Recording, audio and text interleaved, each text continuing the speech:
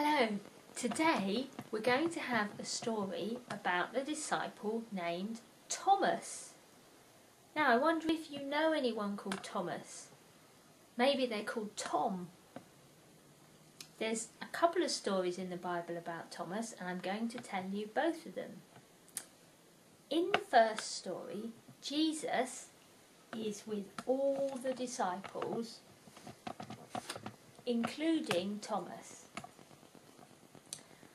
And Jesus has heard that his friend Lazarus is sick. And he's obviously worried about his friend and has decided that he's going to go and see him. But the disciples say, "Oh Jesus, it's not safe for you to go to where Lazarus lives." You see, last time Jesus was in that place, the people were not very nice to Jesus and they wanted to kill him. But Thomas is brave and he says, "No, Jesus, we will go with you, even though it means we might be killed." So Jesus and Thomas and the other disciples set off.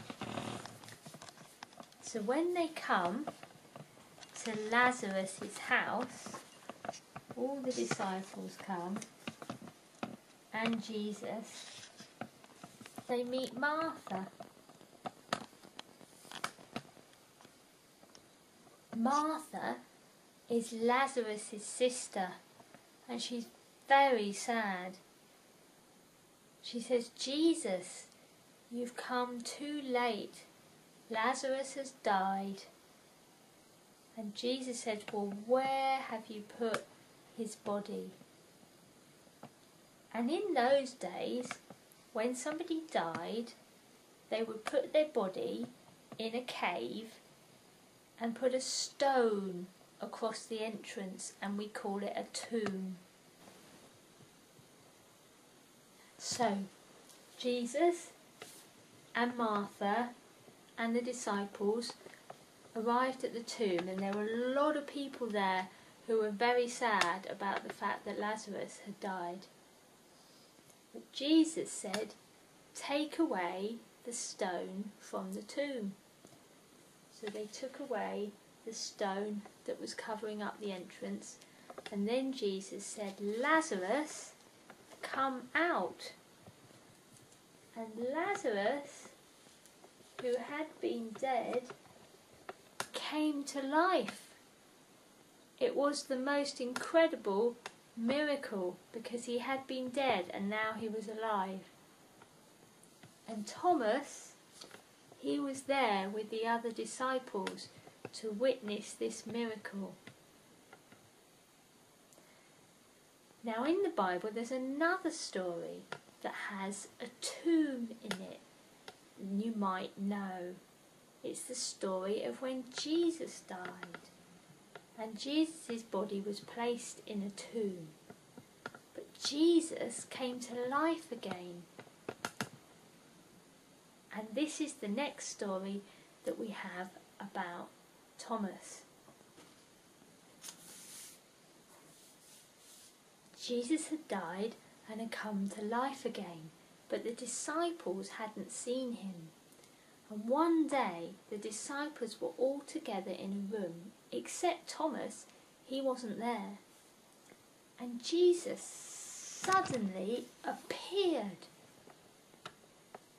The disciples were amazed.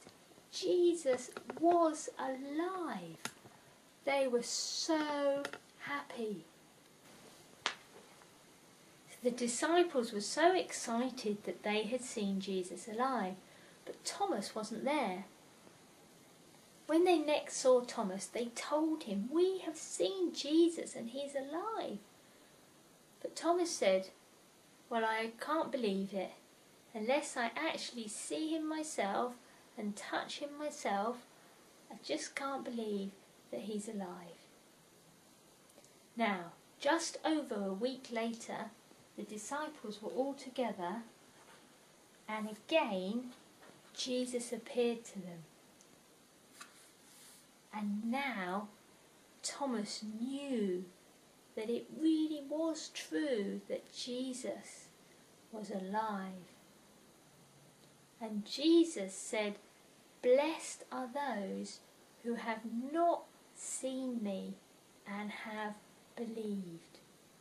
So we believe in Jesus, and we don't see him here with us now, but we know that he is with us wherever we are. So that is the story of Thomas.